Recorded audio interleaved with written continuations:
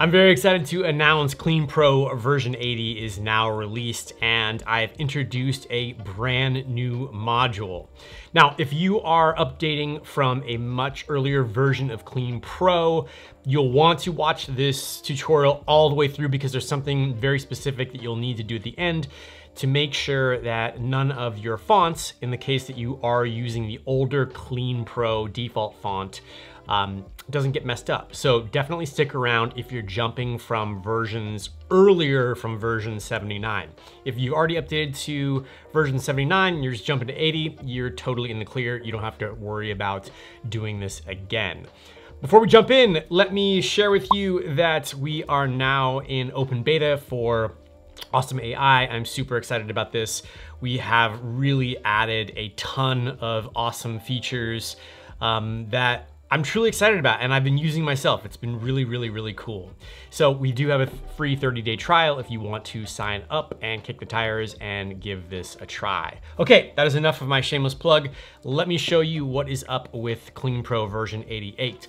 Most notably, a new module called FlexiTabs. Now this is super cool because what FlexiTabs allows you to do is essentially create a tab structure that can work with any of the Clean modules that you want to, well, create tab content for.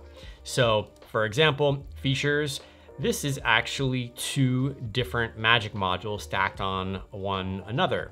Pricing, this is the pricing table module. And support, I think that's using the VersaCards module.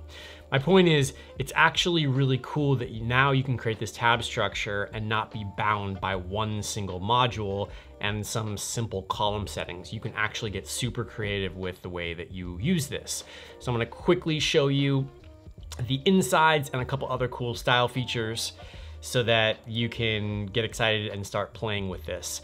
The one thing I will mention is in the module, will have like a full in-depth tutorial. I'm not gonna cover everything here. It's very important you watch this because there's a little bit to the setup process so that it can actually work with the other modules.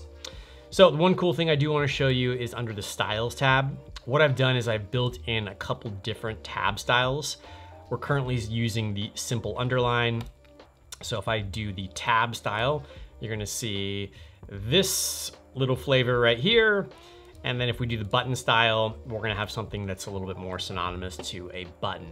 Now, of course, you have full control where you can go in and add your fonts, colors, border widths, and cool things of that nature so that you can really bring this home. Now, this module is, like I said, in beta. So if you have any feedback or things that you think could improve it or catch a bug here or there, please do let me know. You can just jump over to the contents tab and submit an idea or a bug using that link. That would be super helpful. Okay, now on to if you are jumping from version 78 of Clean or before, this is what you wanna know. So essentially, with this larger update since version 79, you'll notice that we are using a brand new default font. And that's what I want to talk to you about so that if you are using the older default font, we can make sure that you can keep those on your website. So what you're gonna wanna do is you're gonna wanna come to the edit and then edit your theme settings. And there's a few things in here which you just wanna go through and address. The first thing is going under Start here, and you want to take a look at the heading font. Now, if you are using the default font, it'll probably say Able. So what you wanna do is you just wanna go select any other font and then select the Able font again. And you're gonna wanna repeat this process for the body font as well. Once you have that done, you're gonna wanna go ahead and go back, wanna go back and go into the typography section. And you just wanna spot check the other options of font styles. Now, if you happen to see this little tiny recycle icon, that actually means you already have a setting for the font, meaning the default fonts won't suddenly overwrite this. So this little icon is actually what you want to see.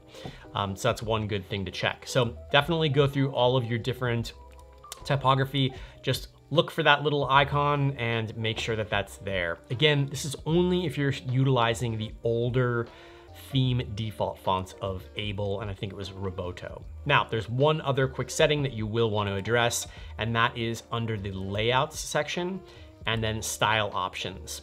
So the new content width, standard width is set to 1440. I believe it was 1140 or 1280 before. So if you want to keep your other standard content width, just come on in here, change it to whatever you want, or increment it up and then put it right back so you get this little icon, and then go ahead and publish the theme settings. Once you've done that, you are super safe to go through and install the latest updates. At any rate, I hope you are having a great day. I hope you enjoy this update. Again, I'm excited for you to start playing with the FlexiTabs module. If you have any questions, feel free to drop a comment below or reach out to me. As always, have a great day. Bye.